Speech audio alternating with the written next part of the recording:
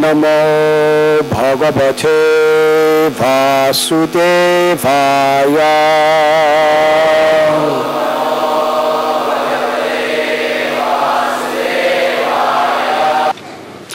Today we are reading from Canto 10 of Srimad Bhagavatam, Chapter 3, entitled The Birth of Lord Krishna. Text 11. I am sincerely grateful and extraordinarily happy to be back with all of you again. Thank you.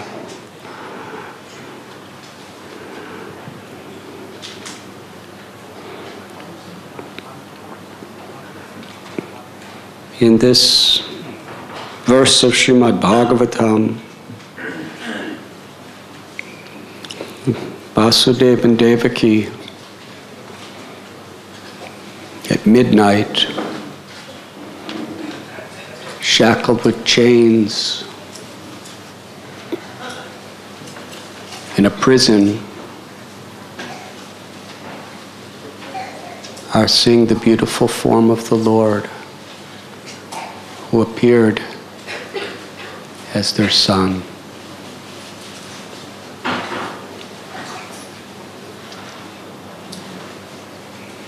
Vasudeva was a great prince with enormous wealth, beauty, knowledge. Yet, he, and along with his wife Devaki, who was a transcendental divine personality in every way, were apparently condemned to live in a prison for many, many years. At least 7 or 8 years. And what did they do wrong? Vasudeva was marrying Devaki with the blessings of the Brahmins, with the blessing of the Gurus, with the blessings of all the great rishis, their parents, everyone. And according to tradition, he was simply taking her to his home. And this Kamsa, being the cousin brother of Devaki, he wanted to give his sister a feeling of confidence by personally driving her home. As Srila Prabhupada explains, when a young lady is, according to the traditional Vedic standard of how marriages were performed, a young lady lives with her parents and her friends. And after she marries, she moves to a whole new house, another village. So to help to minimize the feelings of separation, many friends are sent with her, and Kamsa wanted to drive her himself. And you all know the story, how that voice came from the sky and said that you're the 8th child of Devaki will be the cause of your death. No, Vasudeva didn't tell that voice to speak. What was his fault? Kamsa was so attached to his own life that he was about to kill his own sister,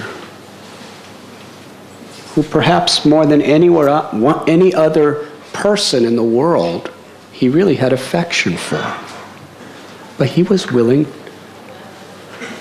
to gruesomely sever her head with his sword on her marriage day in front of everyone. How shameless. And he was going to do it. It wasn't just a threat. And Vasudeva started speaking very nice philosophy to Kamsa. If you're actually concerned with your own well-being, then don't you know that by committing this heinous deed, you are going to suffer miserably? Because the soul is eternal. Real culture, real knowledge is to understand that this body is a temporary situation and everything related to the body is a temporary situation. And the soul, according to its destiny, is forced to go from one body to another to another. Just like a traveler. When traveler walks, it lifts up one foot to put down another. But in order to make progress, as your front foot hits the ground, your rear foot comes off the ground. And it has to leave behind wherever it was standing. So in the same way, the bodies are always changing, but the soul is forever. So real understanding, real knowledge is to do what's best for the eternal soul. So if you commit this wicked deed of killing your own sister, you are going to have to suffer miserably. She's innocent. So don't do it, Kamsa, for your own sake, for the sake of Dharma, for the sake of your family. But when a person is infatuated by material obsession,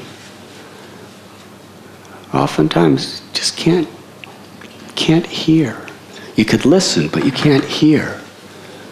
Just doesn't touch the heart.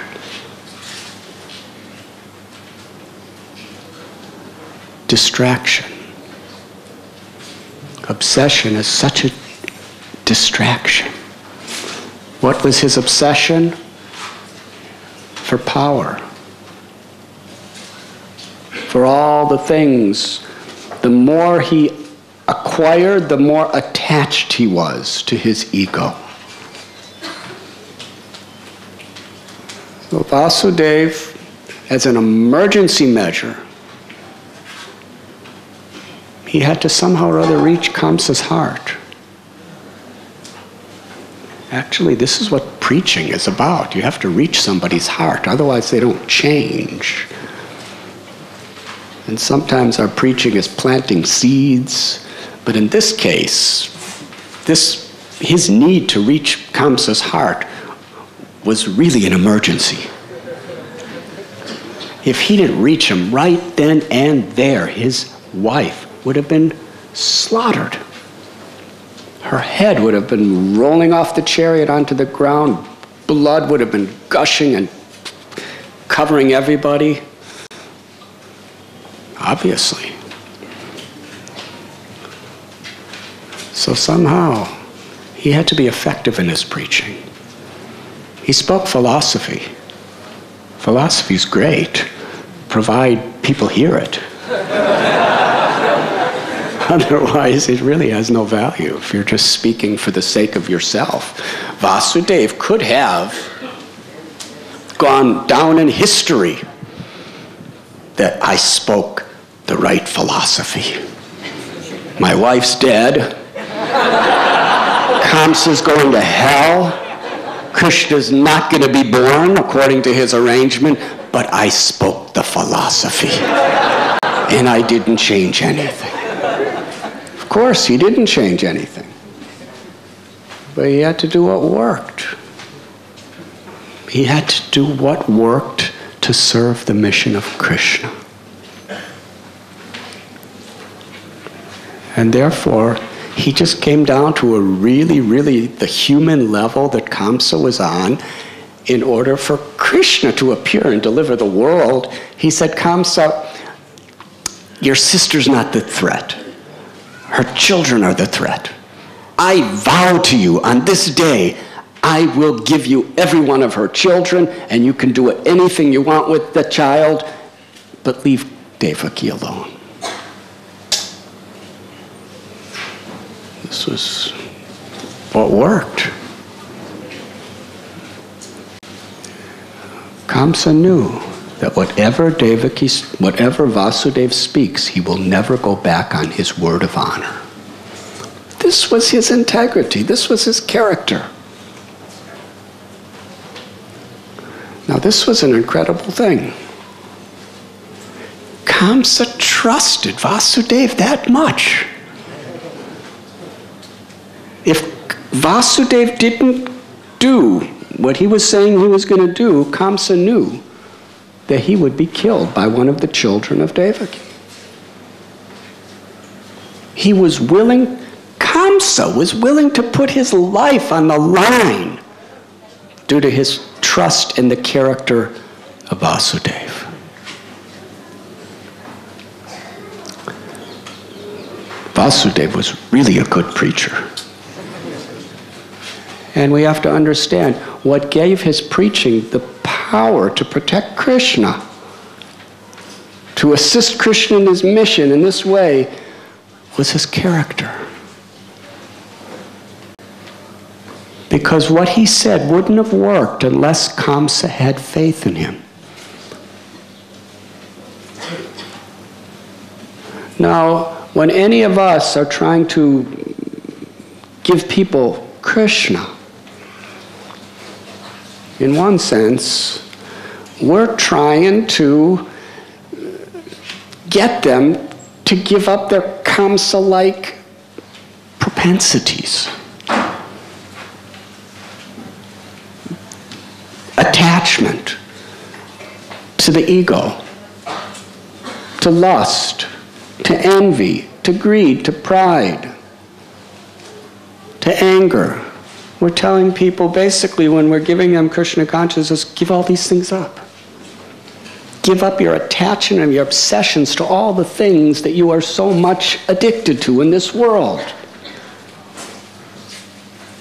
so that Krishna can appear within your heart.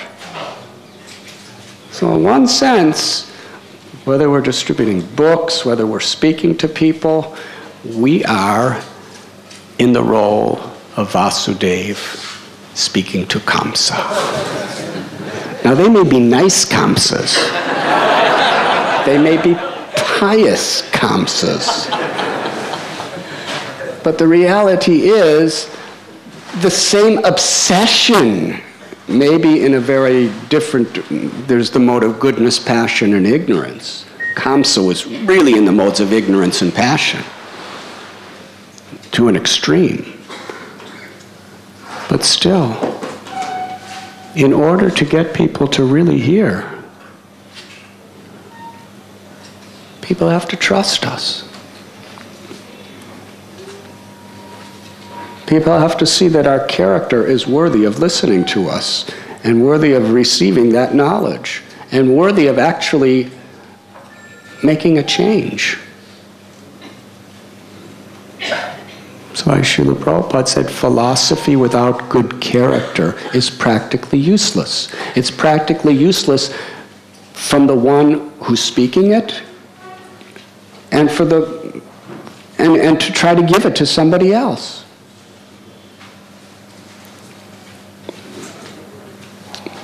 So Kamsa said yes.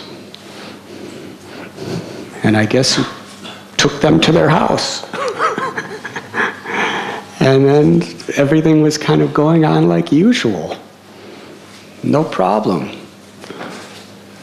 Now, if we were not such surrendered souls as Vasudeva and Devaki, we probably would have secretly went to some other kingdom and then had a baby. Or else, Vasudeva and Devaki were not attached to anything. They could have just become brahmacharini and brahmachari living at home. Yes, they could have become brahmachari grihastas and not have babies. Some people do like that. It's a distraction. Now, this was really a distraction. Some people think not having babies, you're freed from the distraction of the crying and all the stools and urines and all that stuff. But this distraction means the baby's going to be killed. So they had a baby. And incredibly, Vasudeva brought this baby right to Kamsa and said, "Here, I promised you."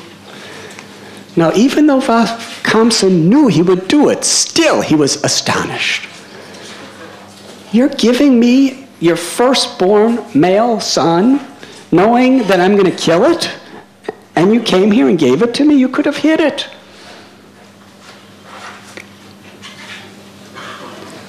In the Bible, what was it? When Moses was born, they put him in a little basket and threw him, just floated him down the Nile River so he wouldn't be killed.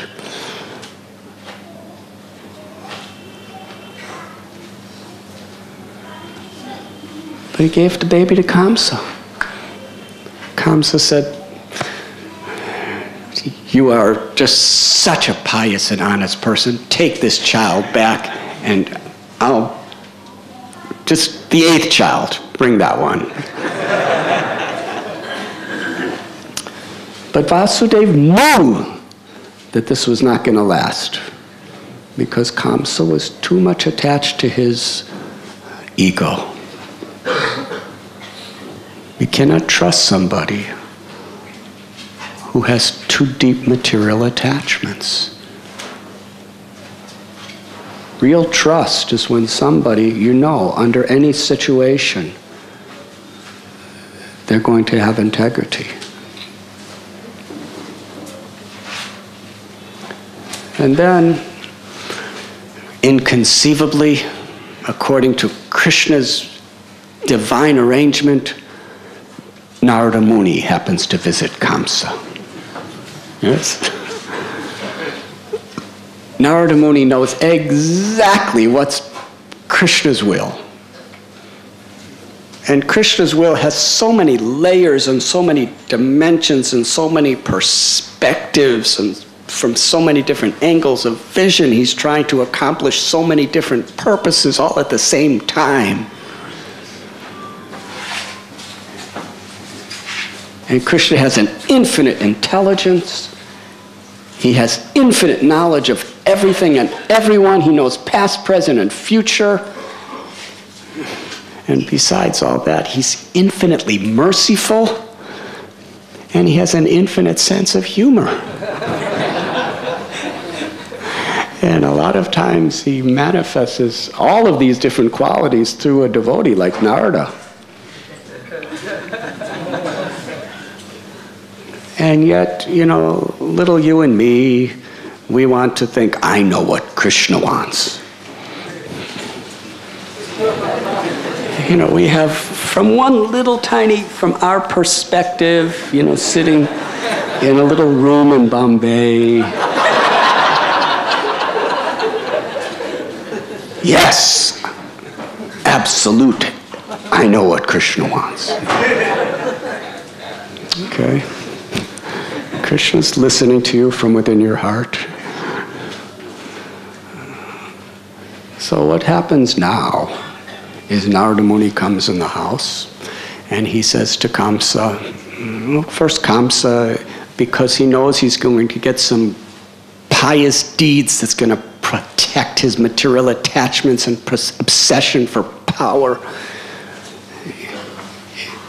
Kamsa has already imprisoned Ugrasena, his own father, so that he can assume the entire kingdom for himself. What kind of a nonsense person? But this tendency is in all of us.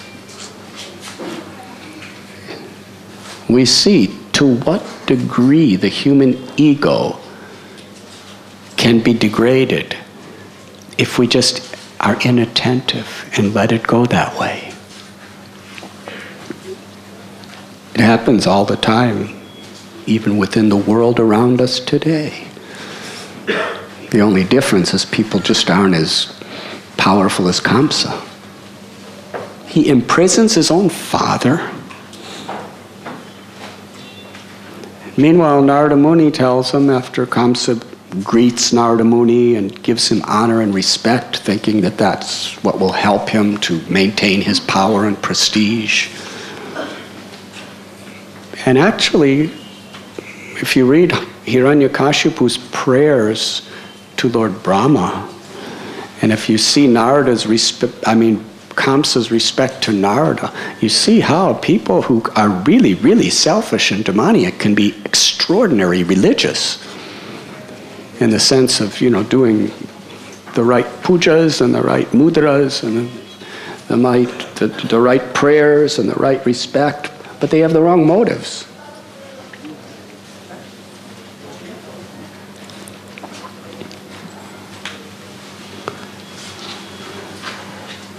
So after Kamsa offers honors to Narada, Narada gives him a little philosophy. And then he says, according to Harivamsa, Prabhupada quotes it, he says, actually, Kamsa, I was just traveling around the universe. And I just want to inform you of what I heard. That the Devas, your enemies, are going to be taking birth in the Yadu and the Vrishni dynasty, and the Supreme Lord is coming. They could come as any of these children in this dynasty. Krishna's coming. He could come anytime. Your enemies could be any of these children. And by the way, in your past life, your name was Kalanemi, and Vishnu killed you, and he's coming back to kill you again. So, played his veena and left. He knew exactly how Kamsa would respond to that. He immediately called his guards. They dragged Devaki and Vasudeva, threw them in a prison, shackled them in iron chains, and kept them as prisoners. And every time Devaki and Vasudeva gave birth to a child, Kamsa would come down and slaughter it, right in front of Vasudeva and Devaki. Mercilessly. He would sometimes just take the little infant, little baby, by the tender little feet and dash him against a stone again and again and again until the baby was just... I don't want to give an improper example, but it was just crushed and bloodied. Vasudeva and Devaki loved their children. 6 children. Of course, Narada knew that these were 6 great sages, the sons of Marichi, who actually really wanted to die so that they could go back to their abode, because they were cursed to take this death. They were cursed to become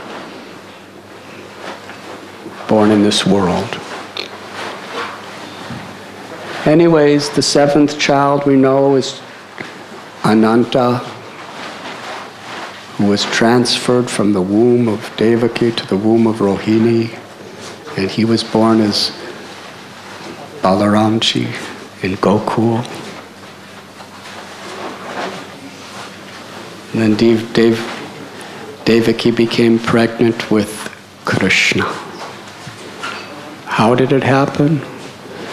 Krishna appeared within the heart of Vasudeva, and just like the sun casts its light on the rising moon,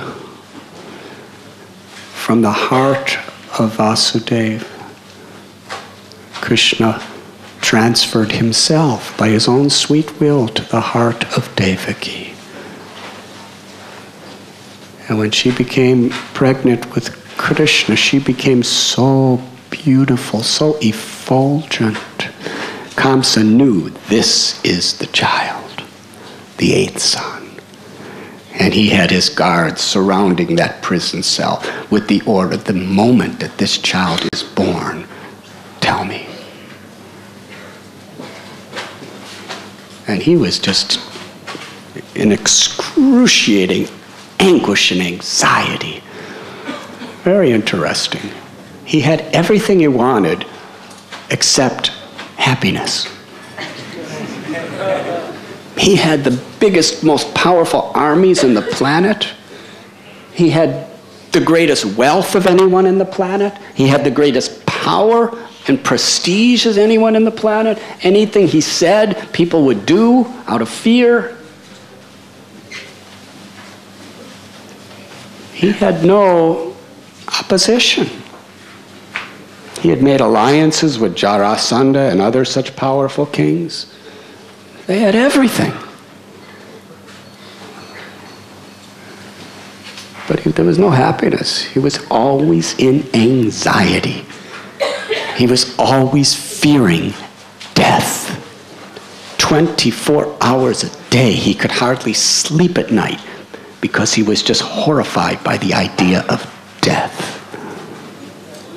That all that he had gained would be taken away.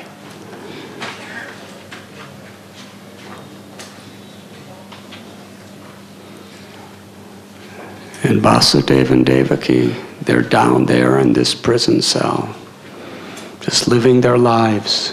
They can't go on any vacations. They were in one room the whole time, with chains, for about 8 years at least. And the demigods were coming and offering prayers to the Lord. And on this most auspicious moment of midnight, Krishna, Devaki didn't have any labor pains. Of course, 8 years in prison is a lot more worse than a labor pain. But to speak of seeing 6 of her children butchered before her eyes. But then Krishna just came out from her womb and manifested himself in the air in his form of Vishnu with 4 arms, with a golden crown, the Kaustubhamani, the most precious of all jewels around his neck, gold and rubies and sapphires and chintamani gems on the bracelets around his arms and his wrists and his ankles, and a magnificent dhoti that was golden, like bright as the flashing of lightning. And he gazed down at Vasudeva and Devaki with his 4 arms holding the conch shell and the Sudarshan chakra and the lotus flower, the club. Not an ordinary baby. And Vasudeva and Devaki looked up, and Vasudeva is totally struck with wonder.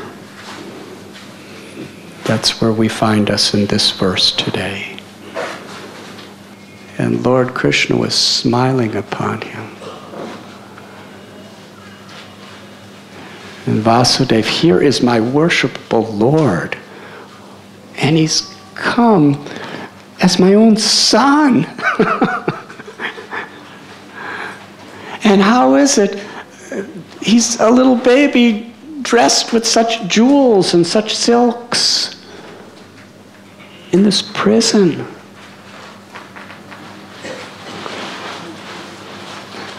And what's most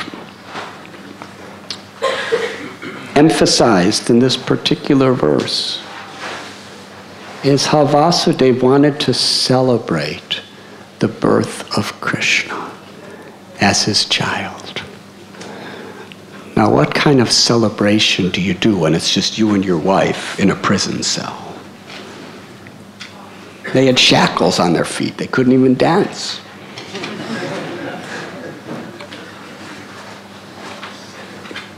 But when there's love and devotion, there cannot be any restriction. On the material level, there's always restrictions.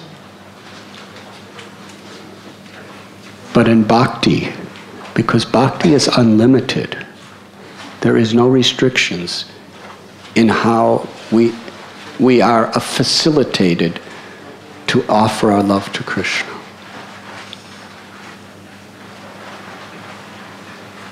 We've seen many great personalities, even in their old age, when they can't walk and they can't move, but there's no it's not an impediment to their devotional service. Srila Prabhupada was always reminding us of this.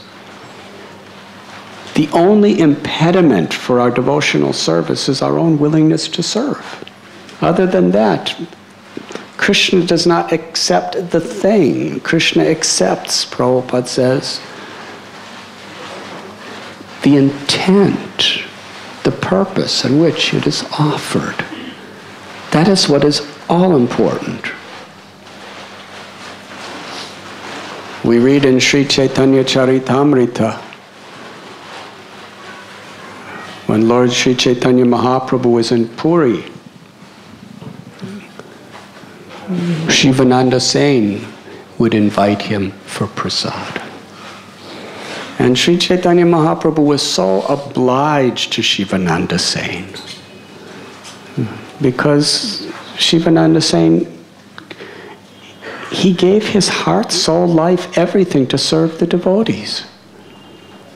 He was totally selfless in his service. Every year, 200 to 400 devotees would come all the way to Puri by foot, and he would arrange all the meals, all the accommodations, pay all the taxes. He arranged in such a way that he was the only one who suffered inconvenience, and everyone else just was happy. Any inconvenience that would have been to anyone, he took it upon himself, so that they could just chant and dance all the way to Puri.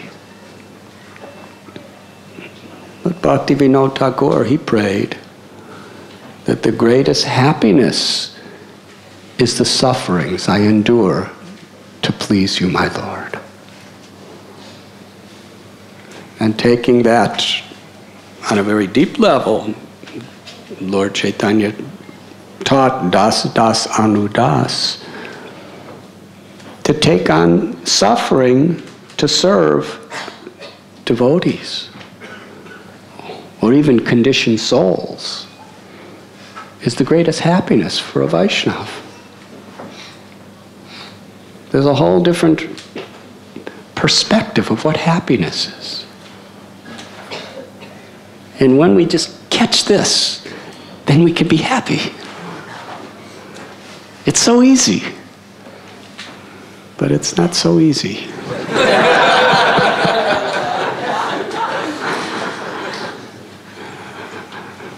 You're laughing because it makes sense, I think.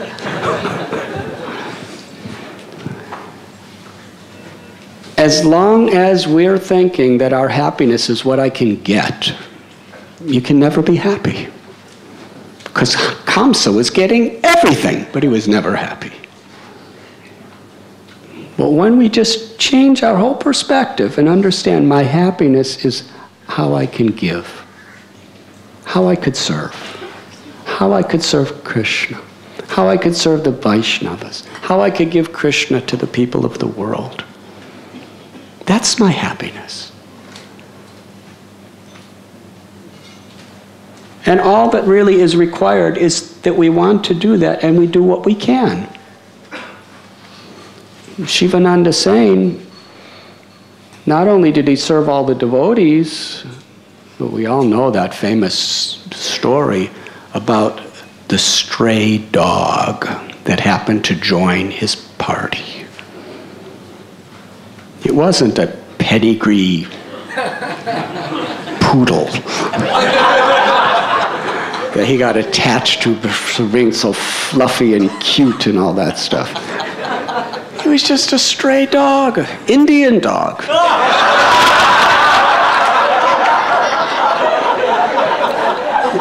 In those days, they weren't importing these rare breeds to India like they do now. He was just a stray Indian dog. And he just started walking with the devotees. And Shivananda Sen was so much compassionate that I have to bring this dog to Lord Chaitanya. By any means, I have to bring this dog to Lord Chaitanya. This dog will be delivered if he just gets Lord Chaitanya's mercy. And he arranged special prasad, because the dog, I guess, didn't like what the devotees were eating, so he had a special cook for the dog. Can you imagine? What a detail. He's arranging all the accommodations, everything for all these 400 people going for weeks and weeks, and he has special arrangements for this dog. He's paying special tolls to get him across rivers on boats where no dogs are allowed. He was going to great length without neglecting anyone. So Lord Chaitanya was so overwhelmed with Shivananda Sen. He said, I am your own son. Your family is my family. And anytime Shivananda Sen invited Lord Chaitanya for prasad, Lord Chaitanya would come. And anything Shivananda Sen cooked, Lord Chaitanya ate. And he ate so much of what Shivananda Sen cooked. It was all prasad with ghee and spices. He overate. Now, it's not possible for Krishna to overeat. But yet, if he wants to overeat, he does. This is the inconceivable nature of Krishna. Krishna can eat all that, thousands of tons of bhoga that Nanda Maharaj and all the Brahmins and all the Brijavasis offered to Govardhan Hill. He just, within a moment, he ate it all. And he wanted more. And we already saw how Lord Chaitanya, at another time, he ate a whole room full of prasad within a few minutes. So he's unlimited. How could someone who's unlimited overeat and get indigestion in the process? But for the sake of loving reciprocation, he did. And the son of Shivananda Sen understood Lord Chaitanya's difficulty. So the next day he told Lord Chaitanya, he and the son of Shivananda Sen invited Lord Chaitanya, and he just had some dahi with some medicinal spices mixed in it, and some ginger and lemon, and really bitter digestive stuff. Black pepper and all that. And Lord Chaitanya was in ecstasy eating it. Now, none of the stuff tasted good, but because of the intention to please the Lord,